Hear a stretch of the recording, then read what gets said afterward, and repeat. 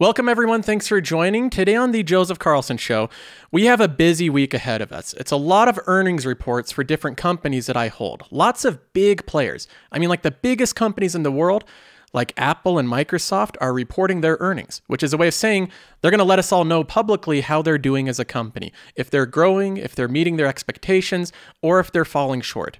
And this kind of gives a direction of the overall market and where we're headed. So I'll give my thoughts on earnings, but I also want to do a little bit of education in this episode. Focus on some fundamentals here. I want to go over what I consider to be quality when looking at an investment. So there's different things you can look at. You can look at value, you can look at growth. I'm going to go over quality in this episode and why I put such an emphasis on quality with companies. I'm also going to be responding to a video put out by another YouTuber. The channel's called The Plain Bagel, and he put out a video called Why I Don't Reveal My Portfolio. His name's Richard. He's a CFA, as well as he just moved in to be a portfolio manager, and he explains in this video why he doesn't reveal his portfolio, and he gives a healthy criticism for YouTubers that share their stock picks as well as they share their portfolio. So he's criticizing YouTubers that do that to some degree. As a YouTuber that unapologetically shares stock picks all the time, companies that I'm buying and companies that I'm selling, as well as I transparently share my portfolio week to week, I thought it would be good to give a response to this video and kind of give my reaction to it. So I'm going to be going through point by point and looking at what he said and giving my kind of side of this as someone that does share their stock picks. So I'll be responding to Richard and The Plain Bagel. And then also, I got an email from a longtime viewer and fan of the show that says that he invested $237 into Dogecoin last year, and so far it's worth roughly $30,000. So a $237 investment turned into $30,000, and now he's asking me, Joseph, what would you do in this situation? Would you keep it invested? Would you sell out of it? You know, what are your thoughts on this? I'm going to be giving him a response and what I would do in this episode. Now, before jumping into all of that, of course, I have to give a shout out to the growing number of Patreons. We've seen a huge amount of people join over just the past week or so. So I appreciate you guys for supporting the channel. If you're interested in that type of thing and you're in a situation to be able to support the channel, you also get a lot of benefits: a private Discord server, a whole dividend tracking, portfolio tracking spreadsheet and website, as well as some other fun things like exclusive content, little clubhouses on Discord, and different things like that. So if you want to try it out, it's a lot of fun. There's a link in the description if you're interested, or it's patreon.com/Joseph Carlson. Now let's go ahead and jump right in. This is my passive income portfolio on M1 Finance. If you want to see the progress of this over time, if I gain money, if I lose money, what I'm buying, what I'm selling, everything with this portfolio, you can follow along for free. Just make sure you subscribe to the channel. This week we have a lot of companies reporting earnings. In fact, we have a ton of companies. This is like the biggest earnings week of any week of the year. We have companies like Tesla that have reported earnings. We have 3M, AMD, Microsoft, Visa, Alphabet, Pinterest, Starbucks, General Electric, and that's just on Tuesday. That's just one day. Going throughout this week, we have dozens and dozens of huge companies that report earnings. It's a big portion of the S&P 500. So we'll get a lot of clarity of how these companies are really performing. Now, having said that, what I'd like to say about earnings is that I think that for the most part, responses to earnings in companies is overblown. Sometimes companies have poor quarterly earnings. They don't do good one quarter, and investors overreact if that's the case. That's almost always what I see. Investors overreact with earnings. If Apple doesn't have a great quarter and it's a little bit lower than investors' expectations, that's not the end of Apple. The same thing with Microsoft. The same thing can be said for most of these companies. Companies like Disney or Costco or Home Depot or Nike, these are all high quality consumer companies that one quarter of earnings is not going to determine the company's future. Every one of these companies has had quarters where they had poor earnings and investors sold out of them because investors are short-term thinking. Investors don't look at the long-term picture. So I'm not going to be looking at one quarter and deciding whether or not to sell a company. If it drops down enough and I think the company still has a good future, I might buy more of it. But I certainly am not going to make huge decisions off of just some quarterly reports coming up. I think that that's irresponsible to do, and Warren Buffett has talked continually against that short-term focus. Now, one thing that I do focus on more than earnings, more than one quarterly report, is quality. Business quality. I look at the holdings and the companies that I'm invested in, and I try to assess the quality of the company that I'm investing in. Now, the question that you might be asking is, what does that mean?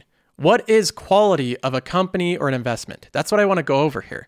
I broke it down into 4 different things, and these certainly aren't exhaustive. So there's other things that you can also add to quality of an investment outside of these 4 different aspects. But I think these are 4 fundamentals of a high quality company. The first one I would say is that it has a high return on invested capital. What does it mean when a company has a high return on invested capital? You see that abbreviated as ROIC sometimes. Well, what that means is that the company can take money from investors, or they can take it from the debt markets, and they can use that money to make more money. That's all it means. The companies that can use that money to make the most money are the highest quality because they're the best capital allocators.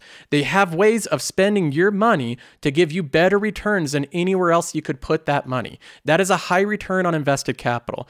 So let's go through a company that does meet this characteristic, a company that does have a high ROIC. Microsoft is a company that has a high return on invested capital. There's a few ways that you can look at this. The first is that they're growing in every segment of business they have. They have it broken into 3 different segments: productivity and business software. This part right here, just the blue, is like their legacy products, right? The Microsoft Word, the Microsoft Excel, the stuff that you've known for over 10 years. This is the stuff that they had that's legacy products, and even this is still growing. They're still growing their legacy product suite. But on top of that, you add in Intelligence Cloud, things like Microsoft Azure. This is growing as well. And then you add in personal computing. This is growing as well. And you look at it quarter over quarter, and Microsoft has been able to grow all 3 forms of their revenue continuously. This company in every facet is growing. And we can also look at the margins of the company. Microsoft has enormous margins with their products. They have over 40% operating margins in the last quarter. That means that they're making a lot of money with the money that they have. They're a very profitable company. So Microsoft for sure meets the qualifications of high returns on invested capital. They have that above most other firms in existence. Now let's go ahead and compare this, a high quality company, to a low quality company. We have Nikola. Nikola is a low quality company. This hydrogen vehicle company initially had a huge surge in stock price as it was piggybacking off of the enthusiasm and success of Tesla. But once deceptive marketing advertising campaigns were exposed, the company saw a precipitous decline in stock price and continues to go down right up until just about a week ago, when it's had a small bump back up. But overall, this company is a very low quality company. We can determine that by looking at its characteristics. Does Nikola have a high return on invested capital? No, this company doesn't have any return on invested capital. In fact, every single quarter, this company takes investors' money and burns it. It just gets rid of it. It spends it in different ways without gaining any revenue. In Q4 of 2020, it went through $147 million. In Q3, it went through $117 million. In Q2, it went through $86 million. In Q1, it went through $33 million, and so on and so forth. Every single quarter, even annually, it's lost hundreds of millions of dollars over time, and it has yet to post any meaningful revenue whatsoever. And Nikola currently has no operating margins because they make no revenue. So we can't look at the operating margins of the company because it doesn't exist. So on step 1, on number 1, we have high returns on invested capital. Companies like Microsoft have extremely high returns on invested capital. Other companies like Nikola don't have any returns on their invested capital. In fact, it's quite the opposite. Capital goes there, it's lit on fire, and it's gone forever. The companies you want to invest in are ones that are going to take $1 of yours and turn it into $2, not the ones that are going to take $1 of yours and turn it into 50 cents. In number 2, we look at moat.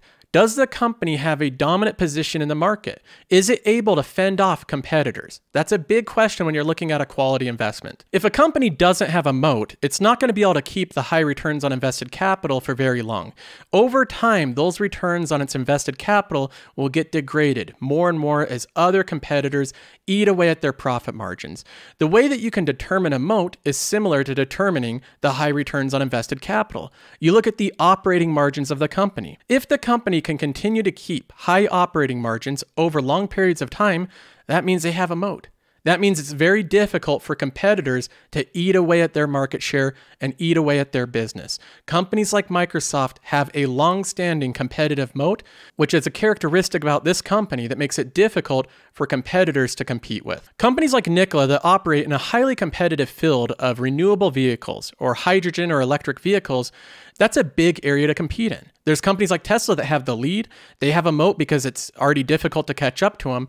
And there's a lot of different competitors trying to gain market share in this growing industry.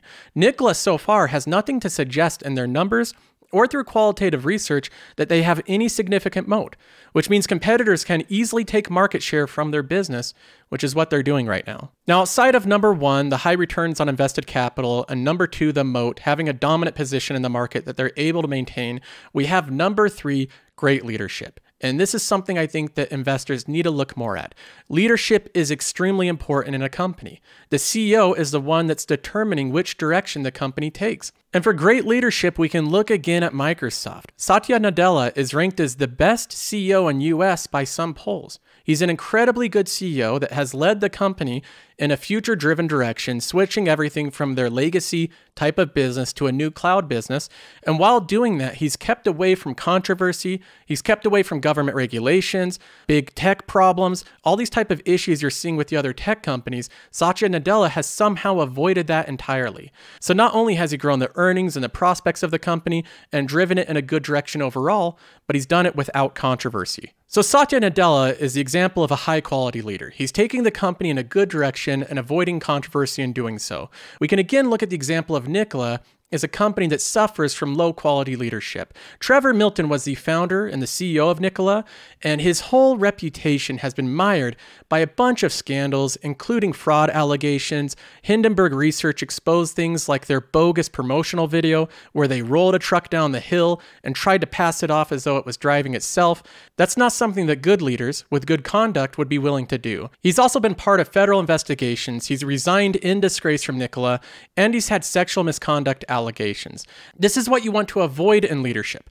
All these controversies, all these issues, the big black eye that this has left on the corporation, even though they now have new leadership and a new CEO, the reputation still follows the company, and it will take some time for them to repair that. They'll really have to turn around and show that they're now being a completely transparent and honest company, and they're headed in a better direction. But the reputation from the leadership is extremely important, and the decisions the CEO makes has a huge impact on the share price, as you can see. Now, after leadership, we have strong balance sheet. That's another thing that quality companies have, is they have a balance sheet that puts them in a good position for future growth, not one that is a long-term drag on the performance of the company. And of course, Microsoft is one of the companies that has the best balance sheet in the world. In fact, Microsoft has such a good credit rating by Standard & Poor's that it's a better credit rating than the US government. It's AAA rated, which only two companies in the world have that, Microsoft and Johnson & Johnson.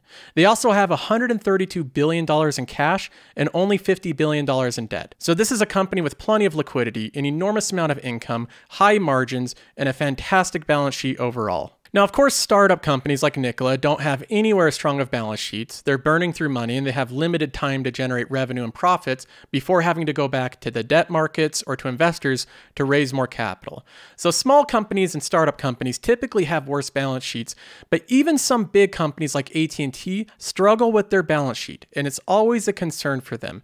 Those aren't as high quality of investments like companies like Microsoft and Apple that have extremely strong balance sheets. These companies have minimal debt, they have an enormous amount of cash, and they have a huge amount of free cash flow. They're in an extremely good position. So overall, these are some of the basic fundamentals I look for when I'm making investments and leaning my portfolio towards quality. When I say quality, I mean high returns on invested capital, having a significant moat, great leadership, and a strong balance sheet.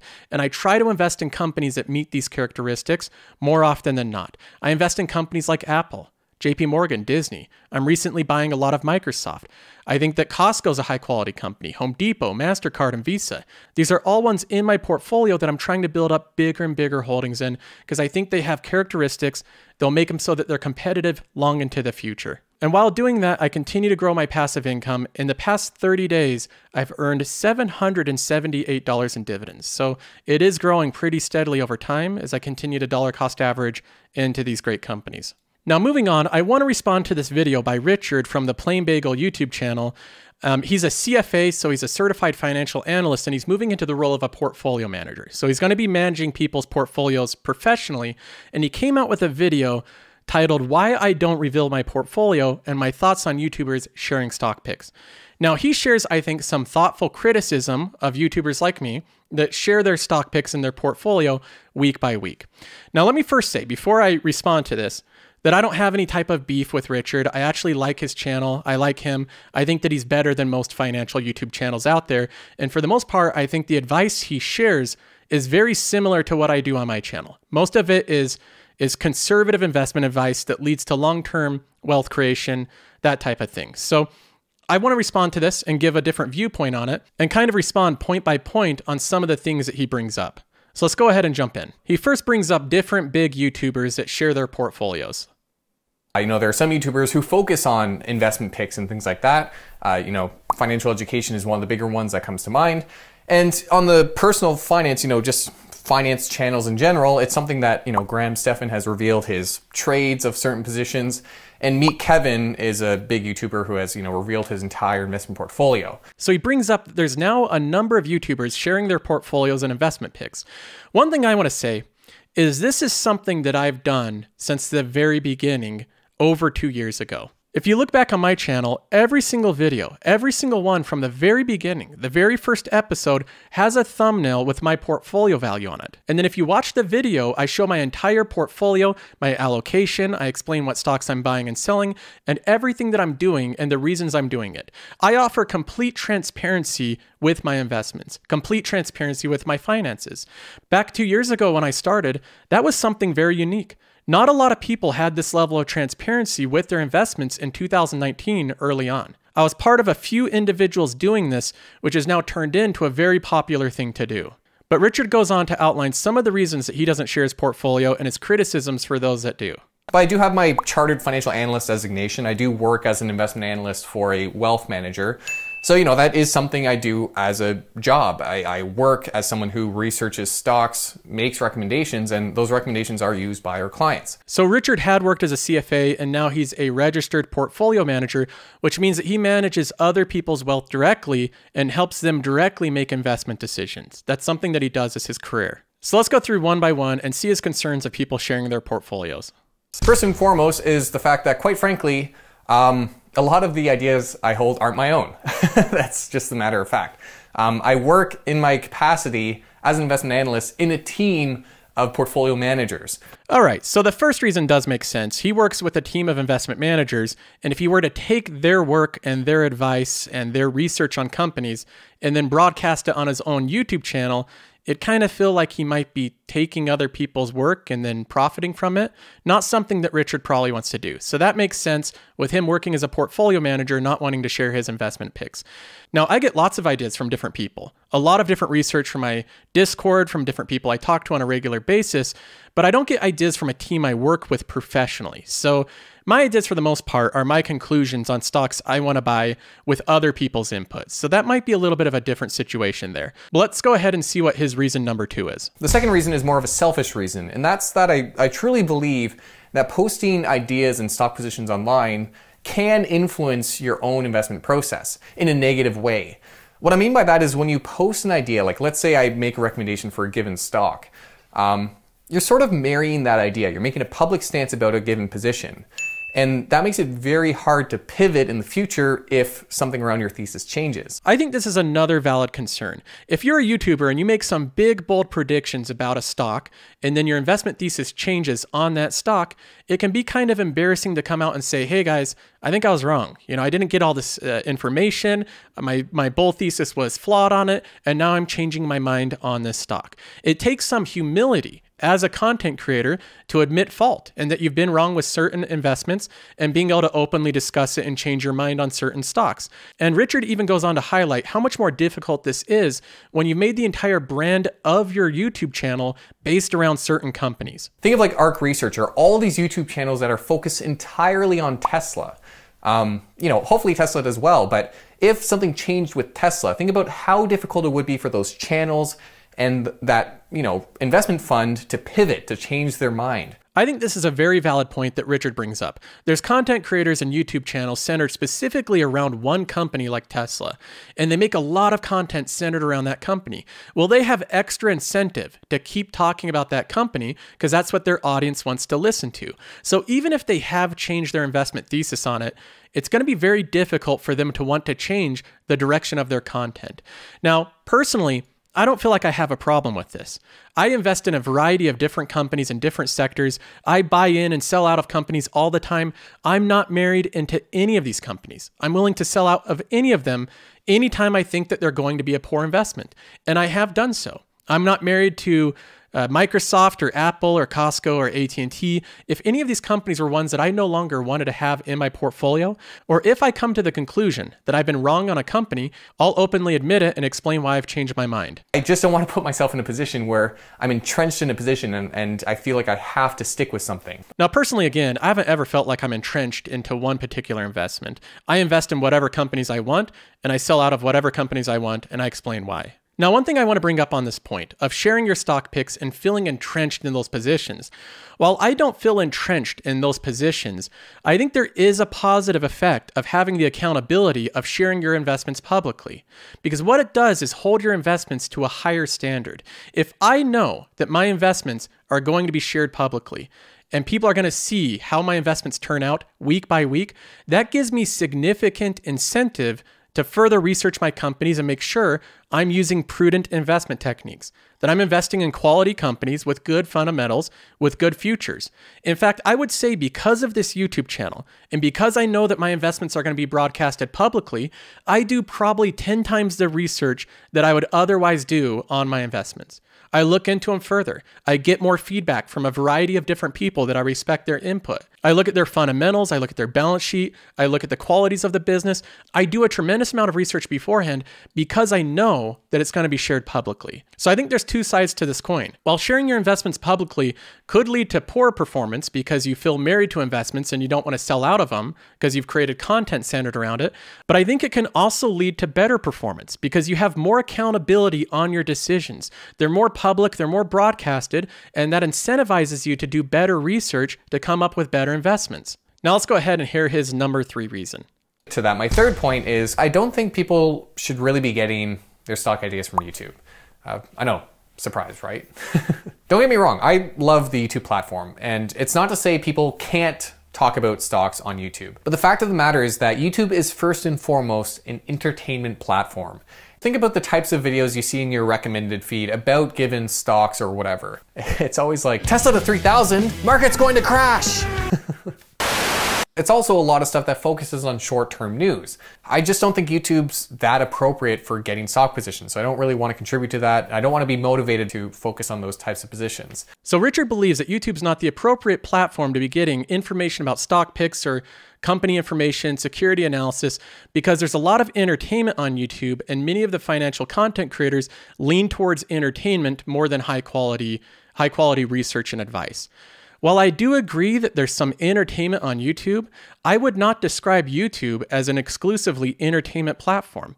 There's lots of comedy shows on YouTube, lots of comedy sketches and things of that nature, but YouTube also has a treasure trove of educational content. You can learn about history, you can learn about art and Photoshop and digital media, you can learn about technology skills and IT and programming and all sorts of educational content right on YouTube. And I don't see any reason why you can't also learn information about stocks and companies and in-depth research right on YouTube. In fact, I think it's a very good medium for that educational content. And while Richard brings up the incentive for YouTubers to lean more towards entertainment than education, he doesn't bring up the strong incentive for wealth managers and portfolio managers to not have people freely discussing stock picks and information like that online.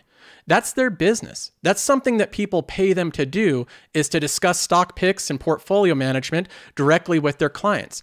In fact, portfolio managers and wealth managers make a fortune by managing other people's money. On average, they charge a 1.5% assets under management fee every single year that can add up to significant amounts of money over time.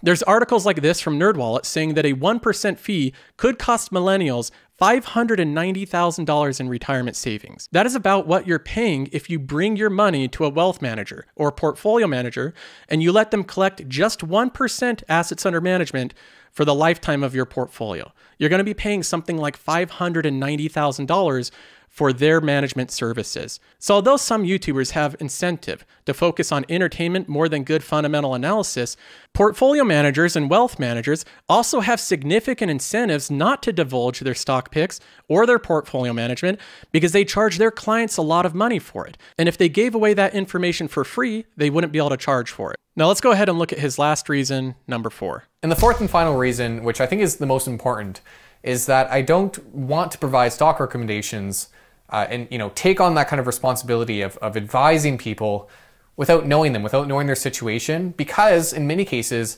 a given stock might not be appropriate for all types of investors. I also agree with Richard here. I think that every portfolio should be tailored around the age and the risk appetite of the investor. If you're young and you have a big risk appetite, you can probably go into a more risky portfolio and try to get bigger earnings. If you're older and you have a bigger portfolio and you're getting closer to retirement, you probably want to dial things down a little bit and get a little bit more conservative as you're moving closer to retirement. Focus on capital preservation rather than trying to make significant gains. But what I don't see is anybody stating on YouTube that their portfolio is the perfect portfolio for everyone. Nobody's saying that. When I share my portfolio, I'm saying this is what I'm investing in. It's a pretty conservative portfolio. It's tailored around me, my age, and my risk appetite. These are the investments I'm doing and the reasons why. When Jeremy and Kevin share their portfolios, they have wildly bigger risk appetites and therefore they make riskier investments. That's not what I'm doing. So viewers get a wide array of different content and they can see the results of different types of portfolios and they can choose for themselves what type of risk they're willing to take. Hiding viewers of all this information and treating them like children, like they're not even responsible to view other people's portfolios, I think leads to ignorance. When people can't see other investments that other people are making, when that information isn't shared, that breeds ignorance. So when someone like Meet Kevin, someone who's a millionaire from a real estate portfolio, shares their investment portfolio, that in no way means it's appropriate for everyone. And I'm not saying that, Meet Kevin is saying that it's appropriate for everyone, that these are all bets. Of course, viewers should understand that Meet Kevin's portfolio, being 50% in Tesla, is not appropriate for everyone. Meet Kevin is wealthy. He makes $1 million a month or something like that. Some obscene amount of money, and he slaps around stock buys by 100,000 here, 200,000 here, $1 million here, like it's pennies. He's putting that money in and out of stocks like crazy. Any average viewer will understand that Meet Kevin is in a significantly different place financially than they are. And I have a hard time believing that they're all going to take on the same amount of risk that Meet Kevin is. This is a very low expectation of viewers. Like they're too delicate. They need to be coddled and they can't be exposed to any information like what a millionaire Meet Kevin is doing with his finances or what Jeremy's doing or Graham Stephan or what I'm doing with my finances. The viewer has to be protected from that information. I don't agree with that at all. I think having this exposure, having this open dialogue between different people making investment decisions and seeing how that plays out is incredibly educational for viewers at large. And I think that over the past couple years, with the proliferation of financial content on YouTube in particular, people have gained a wealth of knowledge about investing as a result of the transparency of many financial YouTubers, showing transparently what they do with their investments. I think that has a significant positive educational impact on viewers. Another thing on this subject that I'll note is that given the decision between having transparency and seeing what other people are doing with their finances and their investment decisions, what they're buying, what they're selling, how they're changing their portfolio and why, or having opaqueness and not having that be part of the discussion, viewers always overwhelmingly prefer transparency. They always lean towards the side of transparency. A poll I did 1 year ago on my channel said, do you like hearing more from YouTubers that share their portfolio value, or would you rather they not share their personal portfolio value? Yes, I would like to see their portfolio value, or no, I would rather not see their portfolio value. 97% said yes, out of 2,700 votes. 97% yes, 3% no. That is about as statistically overwhelming as it gets. People overwhelmingly like to see portfolio values and they like to see transparency with investments. And even as recent as 3 weeks ago, I did another question, another poll on my YouTube community page. This one had 11,000 votes. So 11,000 responses, that's a lot of people. The question was, what do you like most? Commentary on current events or portfolio updates, or responding to comments and questions. And again, surprise, surprise, portfolio updates was the most selected option. People like transparency. Viewers like transparency into people's finances. And I do as well. I agree with the viewer here. When I'm looking at different YouTube channels and different content, I think the most interesting content is what people are actually doing with their finances. I like looking at hedge funds and seeing what they're actually invested in. I like looking at Warren Buffett and see what he's actually doing with his buys and sells. And I like looking at YouTubers that have a lot of transparency and seeing what they're doing with their portfolios. I find it more engaging, more educational, and I find it more real than just generic investment advice without any insights into what that person is actually doing with their finances. So while I agree with some of the arguments that Richard brings up and some of the concerns, what he's arguing for overall is less transparency in financial YouTube. For people to be more secret with their investments, more secret with their finances, and to not share openly what they're doing with research on companies, stock picks, portfolio management, or anything in that vein. And I think that's a huge step in the wrong direction. And in fact, I think a lack of transparency in the financial industry in general is what has led to widespread ignorance around finances. People feeling stigmatized, like they can't talk about their portfolio, they can't talk about their investments or how much money they have. That's a no-no. They can't discuss those subjects. Those are off limits for some reason. And the only way you can discuss them is with a professional that's going to charge you a nice fee of 1.5% per year plus consulting fees on top of that. That's the only way you can really openly discuss your finances is with somebody that's making a lot of money from your portfolio. I don't think that's necessary anymore. And overall, I think the level of financial knowledge, financial IQ, has increased dramatically over the past couple of years as there's more content creators openly and transparently sharing their finances, their decisions, and their research. So that's my thought on this whole subject. I agree with some of the concerns Richard brought up, but I think overall transparency is a huge net benefit, and I plan on continuing to share my portfolio, my investments, sharing my progress through trying to build wealth. I think it's a fun journey to share. All of us are going through this together. We're all trying to build our portfolios. We all pursue different investments, and we see how it turns out, and I think it's more fun to go through that together than wonder what other people are doing and going through it alone. I'd much rather go through that together. Now, moving on from that, I want to respond to this email of a longtime viewer named Key, who has turned $235 into $30,000 investing in Dogecoin 1 year ago. He says, "Hi, I'm an avid fan, watch every episode of your show. I like to share my story and get some advice. I was playing around with Dogecoin last year and was lucky and stupid enough to buy up to 100 coins at an average cost of 0.00216 each. It was just for fun, and the total this cost me was $237, an amount I wouldn't mind losing if the price went to zero." Well, that's good, Key. First of all, I see that you only bet $237, a small amount of money. If you lost that, it might sting a little bit, but that's not a catastrophic loss if you lose $200. You say, at the time, I had around 50,000 in stocks and about $5,000 split between mostly Bitcoin and Ethereum before the pandemic crash. Little did I know that this coin would explode over 12,000% and turn what was originally less than 1% of my portfolio into now over 25%. He says, I want to mention how the influence of emotions can be very powerful and hard to resist while investing. Even now, when looking back in hindsight, I wish I'd put much more money into Dogecoin, and I keep having to remind myself that I had more money to spare back then. It would have gone into stocks or the aforementioned cryptocurrencies. Continuing on, he says it is now worth about 30,000, 50,000 at its record peak price, and I have not sold any of it. The thoughts of selling it is very tempting, though I'd like to know what you would do in this situation. Am I just being greedy? Am I delusional in thinking that the price can reach $1 or higher? He says, I figure even if the price plummets 50% or more, I'm still way ahead since I was originally okay with losing my initial investment. I might as well see how far this train will take me. Okay. Also, I'm not in desperate need for the money. Right now, I think I see some red flags. I see some red flags in what you're saying, but I'm going to continue on reading this email. You say the value of everything is equal to what people are willing to pay for it. And with the support of celebrities like Mark Cuban and Elon Musk, who knows? But this kind of thinking could merely be justification to hold on to an asset that is way too volatile to sanely hold. Should I sell it all? Should I sell half? and hold the rest, I'm at odds with myself and feel like no matter what I choose to do, there's a good chance I'll regret it. All right, Key. Well, I'm going to go ahead and go through some of the things I see as red flags and some of the concerns I have with your situation. But first of all, I want to say congratulations. You turned $237 into $30,000. That is incredible. You should have no regrets and looking back in hindsight, wishing you had invested more. This is a great turnout. This is the kind of turnout that you can only dream of. So don't have any regrets. Don't look in hindsight. You had a great fortune fall upon you. That's like seeing that your home is sitting on top of an ocean of oil or something, right? Most people don't have this type of thing happen. So the first thing I'd say is just be grateful this happened. This is a good thing that happened to your situation.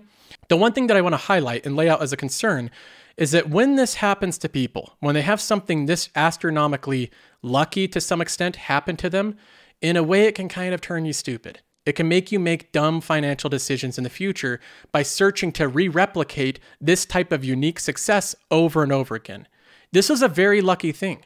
Dogecoin exploding was the result of Elon Musk and tweets and popular culture and a lot of events culminating at the very same time, and you happen to be before that. It's a unique event. It's unlikely that you're going to see this type of success replicate over and over and over again. Maybe you can get lucky and have it again, but it's just very unlikely. And what I can see is some people in your situation that had this much success with this type of investment, you'll try to replicate it over and over and over again, and you can lose a lot of money doing that if you don't have similar results in the future. So that's what I'd just be aware of. Just check yourself from time to time. Don't be focused on trying to re-replicate your success in Dogecoin over and over again because it's very unlikely, and the pursuit of doing that might end up being very costly over time. If you put too much effort into trying to do this and have the same success over and over again, you might end up losing a lot of money in the process. The second thing that's a red flag to me is it seems like you're making a lot of justifications and rationalizations for hanging on to this investment, which I think is extremely risky. You say that you figure even if it plummets 50% or more, I'm still way ahead since I was originally okay with losing my initial investment. That sounds like you're just making peace with losing 50% of $30,000. That's $15,000. You shouldn't want to make peace with losing $15,000.